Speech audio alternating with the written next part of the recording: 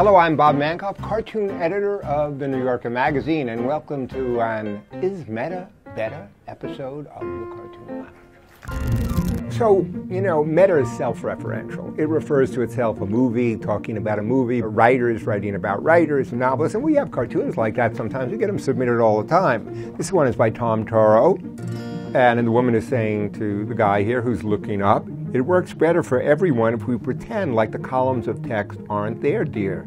And the columns of text, that's how it would appear in the magazine, right? It would refer to the conventions of our own cartoon. We never publish stuff like that because we don't think Meta is better.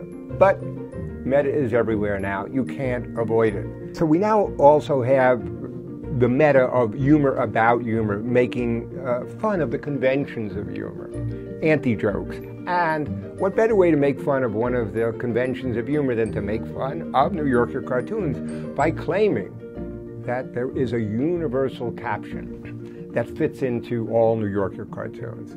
The most recent one was up on The Atlantic. "Hi, I'd like to add you to my professional network on LinkedIn." And we look at a lot of cartoons and it seems to work. And why does it work? Well, let me explain this to you. Let's look at this chart very carefully, as I'm going to go and show incongruity, comedic event. Bob, my concern with this is that it weakens the exceptionally strong Cartoon Lounge franchise. People love your videos because they know they will laugh, and I worry this is just not what they have come to expect. I want to protect you from people who won't then go on to click next week. Well, as we can see, that wasn't such a good idea. So I talk about self-identification. The idea is that we can now self-identify something as funny. And that's sort of what you have here. But I didn't want to get too defensive, and so I actually started to think, when I had the cartoon meeting last week, I said, let's have a little fun with this.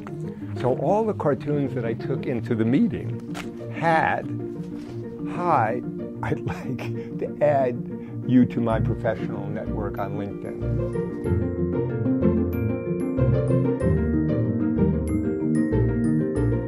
And being aware, as we all are, of the power of social media, we decided actually to put it in the magazine. But I've got to be open to these things like this. There might be an upside, an enormous advantage in all of this. It might just enable us to have just tremendous compression and concision.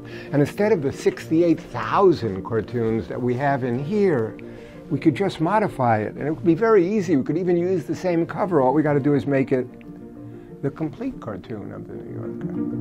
Perfect.